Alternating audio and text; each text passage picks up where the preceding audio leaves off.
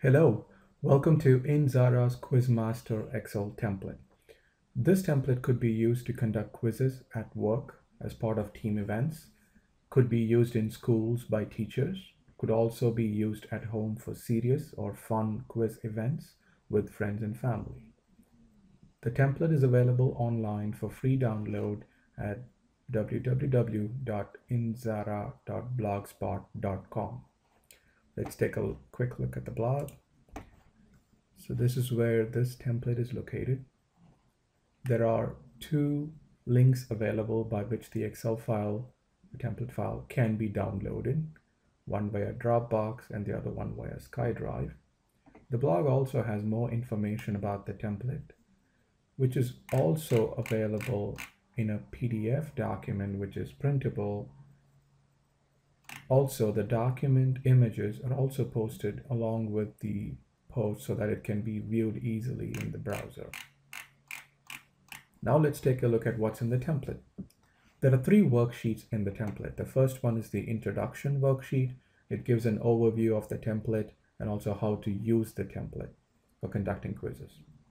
The second worksheet is the questions worksheet. This is where the questions and the answer choices, the points for each question, and the correct answers are entered by the quiz conductor. The third and final worksheet is the quiz worksheet. This is what the quiz conductor will actually use to conduct the quiz.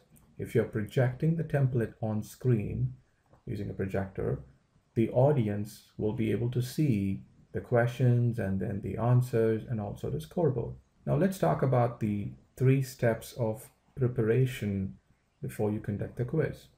Step 1, create the questions and answers that you need for the quiz, or collect them from outside sources like the book, or you can download information from the internet.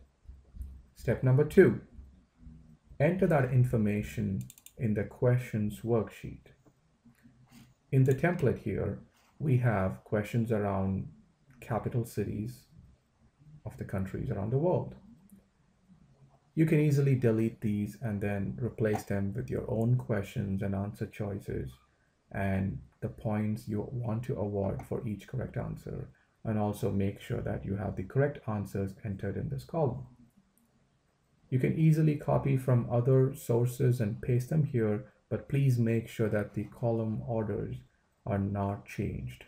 The columns need to be in the same order. And you can also enter points for each question, and you can choose your own value for points. In this example, I've given 5 points for the first 10 questions, each of them, and then 10 points for the next 10 questions, and then 20 each for the next 10 questions. But you can choose your own values and you can customize it as you need, but make sure that they are actually numbers. It can be any number. Step number 3. Let's move on to the quiz worksheet and focus on entering information here. So we would have to enter the number of participants that would participate in the quiz and the number of questions that the quiz will include. You would also enter the names of the participants below. The participants can be from 1 to 4, and the number of questions can be from 1 to 50. We're all set to start the quiz. However, before we do that, let's quickly review the other components of this quiz worksheet. We have the quiz control board, which has 2 pieces, the current question and the reveal answer. You can use the up button here to move to the next question in the quiz. This up button in the reveal answer section will actually reveal the correct answer for a question. You also have the scoreboard that updates the scores for each participant as soon as the answer is revealed. The quiz progress bar keeps track of which question number we are currently on and compared to the total number of questions. The message board displays errors if there are any. For example, in this case, I've revealed answer number 1, but I haven't really gone to that question yet. Now I get an error saying you have revealed answers before the questions. So I can go back. Now the error goes away.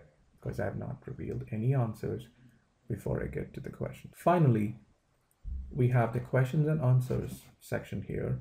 The questions will appear here, the answer choices will appear here, and the responses from the participants will be entered in these columns here by the quiz conductor. Now let's move on and actually start the quiz. As a quiz conductor, click the up button here in the current question, and that triggers and starts the process.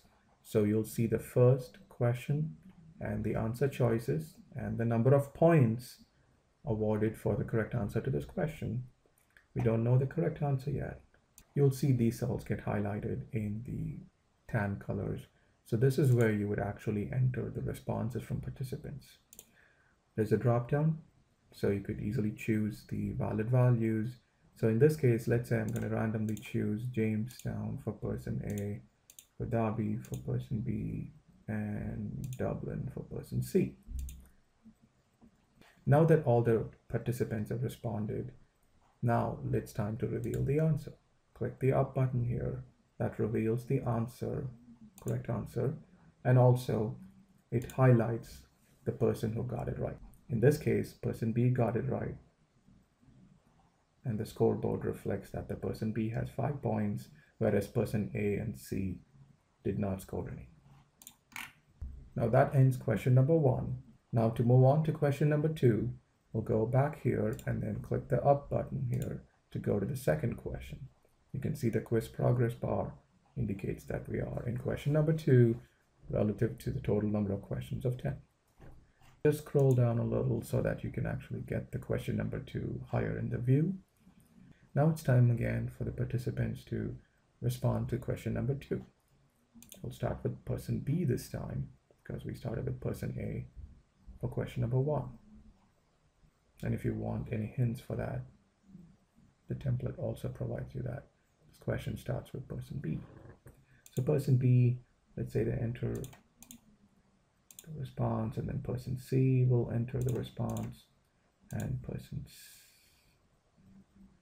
A.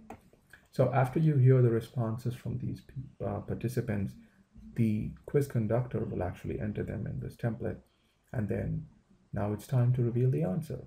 The quiz conductor will click this button. The answer is revealed. Person C got it right. So person C's score has been updated to 5. And you can continue this cycle until you run out of all questions for the quiz. And then the participant with the highest score in the end will be declared the winner. Thanks for watching this video. I hope you find this useful for conducting your own fun quiz events. Please share your feedback at www.indzara.blogspot.com. Thank you.